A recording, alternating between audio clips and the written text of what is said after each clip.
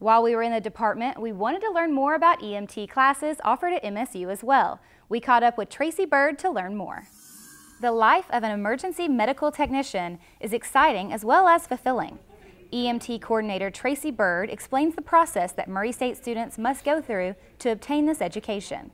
As the EMT program coordinator, I'm in charge of the emergency medical training class that we hold here on campus, and we also have one at our off campus at Fort Campbell. We are in charge of teaching a 7-credit-hour course that covers all of the National Department of Transportation regulations for becoming an emergency medical technician in the state of Kentucky. There are many important skills to be mastered in this profession. We've got about 4 skills running right now, just some basic skills. We've got a few students who are taking vital signs, your regular pulse, your respirations, your blood pressures, everything that people have had done when they go to a regular doctor's office visit. And then we've got some spinal immobilization that would happen to anybody who suffered a trauma, a car accident, a significant fall. So we've got some students practicing that.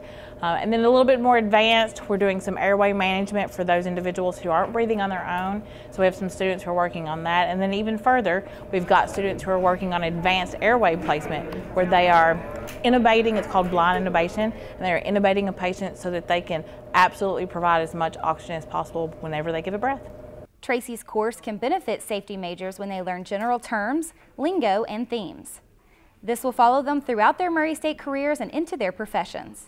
Well, as far as the safety students, in today's world, our safety professionals wear a number of hats, whether they actually are your first aid individuals or they're simply the people who oversee that program or the emergency response teams for their companies. So they take that information with them as well as the skills, and it even may go a step further. Sometimes they're human resources and have to deal with workman's comp. So just knowing the vocabulary and the lingo, we kind of feel that this class makes our safety students much more well-rounded as a professional when they step away. A lot goes into training for an EMT position, and Traci explained a few significant points that make her program stand out in the safety department. We teach every skill that you would need to basically work at an ambulance service, just short of actually driving an ambulance. But every pre-hospital skill that you could do either with medical direction or without medical direction. For incoming students and young safety majors, choosing the right path can be difficult. Luckily, Traci was able to give us some advice to help students understand their options.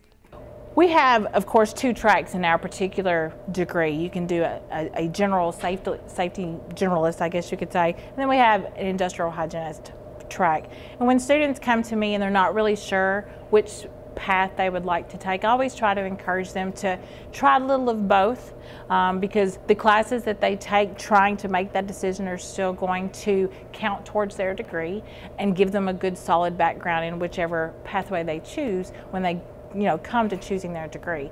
My class, it's very medical, and some people just know in advance that's not something that they are comfortable doing, and other people are like, not sure, maybe I can handle that. So that's very individual specific.